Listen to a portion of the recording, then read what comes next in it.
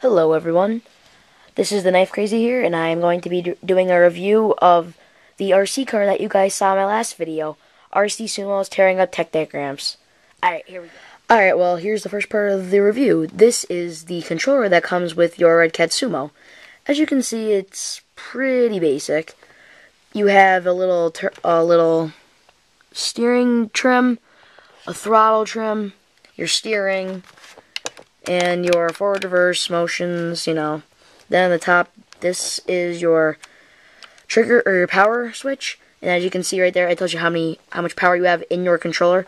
Right now, it's kind of between halfway and full, so I'll probably need to change those soon. And basically, the way you change the batteries is you pull off this slot, and then it's kind of a pain. They all kind of fit in there. It takes 8, which is kind of bad because people say it's a lot of money to be putting into a controller, but at the same time, those same people say buy rechargeables, but to buy 8 rechargeables and then another 4 just for the car and the charger is probably gonna be somewhere around $60-ish. So yeah. As you can see, I'm having a hard time getting this thing back on because you always do. Alright, hold on. Alright, as you guys can see, sorry, I had some technical difficulties there. I could not get that little piece back on. Turns out I had a battery that was popping out a little bit, and it was just messing with it, so I could not get that back in there. Alright, now back to the controller. I'm going to turn this off now.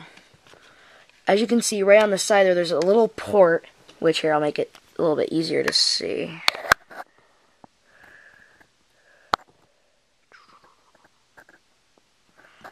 Alright, there it is, right there. There's that little port. All that's for is if you want to charge the battery. If you have rechargeable batteries, you can just plug the little cord in that comes with it, and you can charge the batteries right in the controller without having to take them out and putting them in a charger. So that's a pretty convenient up.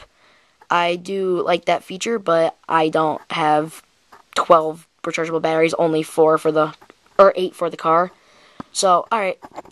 And now, basically, that's about it for the controller. It has an antenna. It gets probably 30, 40 feet maybe at the most.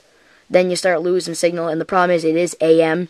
So once you do lose signal, it'll start going nuts, trying to fry its own servo and blasting off, and yeah, it's not fun. And one more thing, on the back, this is where your little crystal is. You can just pull it out, and it tells you everything about it. I think mine is... Oh, sorry, wrong way. Mine is... This is the TX, it's the 26.995, so basically 27 megahertz, and this says number 2, and that it's AM, and, I really don't like these. Personally, I don't like these controllers at all. I think they're kind of obsolete. But I guess for $60, you have to keep it competitive somehow. So, yeah. Alright. And that's a review of the controller. And now on to what everyone actually wants to see, which is the car. Alright, now on to probably the part that everybody actually wanted to see in this video, the car itself. The car is pretty good, I'd say. It's not bad. For the $60 price, you really can't beat it. And believe it or not, most hobby stores will actually sell it a little bit cheaper, somewhere around $50. I got mine for $45 at my local hobby store. So, yeah, but they do not have a website, so sorry, guys. And before I really get into it, one thing I noticed is, with this controller, what happens is, with the car, when you see this little antenna, when it goes like that, while you're driving it, it kind of stutters and shakes around, does all these weird things. Well, I found if you don't want that to happen anymore, you can just stick the little antenna in the back. Ugh, oh well. Just like that. So that's a really nice feature. And basically, here, this is the part that's going to be really tough. For the tires, they're pretty good, and there's no foams, but they really don't need them because they weigh so little. And they're kind of soft. I wouldn't really recommend them though. I'm probably gonna soak them in like gasoline soon or something. But if you really want to see the threads, basically, think this is tired. Basically, it has a little hole in the middle, and then it's kind of like a V-style thread, which is pretty cool. And it works pretty well, but they're so small, they really can't go over anything that well anyway. But yeah, it's basically that's at the card. Now, into the inside. Gotta take off these little clips. Which, by the way, for the size, they do work pretty well. They don't really bend. They don't. Sadly, I bought an extra pack of these things. I figured I'd lose them, like in all the big cars, like Revos and crawlers. But surprisingly, you really don't lose them. So, oh well. And basically, what I have here is just the spec inside of the car. And inside I have Energizer rechargeable batteries, because these things will cost you a fortune on batteries if you don't. And they also run a lot better. And right here, what I have, this little black slit thing right here, that's the motor. I have an upgraded, right from the Sumo website, 180 motor, and this is the little connector.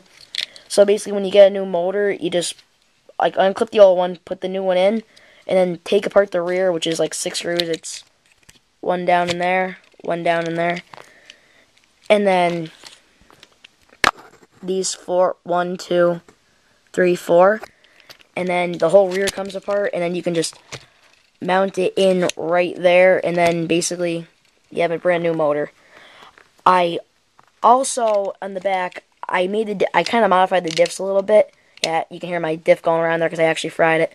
But what I did was I siliconed it inside, so now it was like a posi rear, but it kind of died after a while because I bashed it way too hard. I'm not sure if you guys can if I can get it to work, but yeah, it's fried in there, so it's kind of like just a basher till that micro comes for Christmas.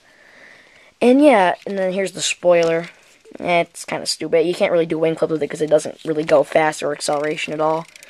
But and then the little servo, just a stock little servo that's actually frying up on me. But yeah, all in all, this car is pretty cool. I would recommend it as a starter car, but I would actually recommend that you also look into the low-Cs.